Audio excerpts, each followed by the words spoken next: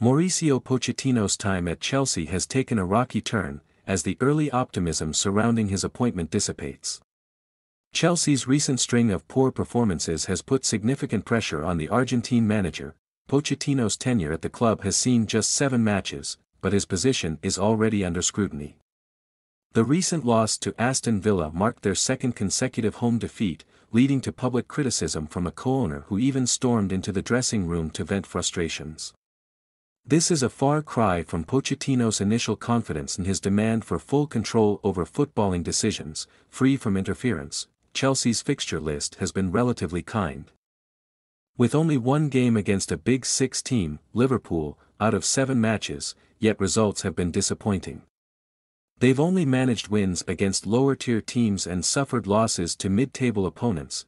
Pochettino's confusion is evident in his team selections, deploying players out of position and struggling to find cohesion.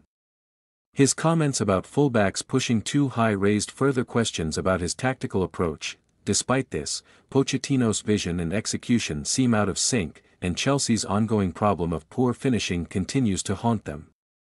While Pochettino may have some leeway due to his tactical acumen, if results don't improve, his position at Chelsea could become increasingly precarious.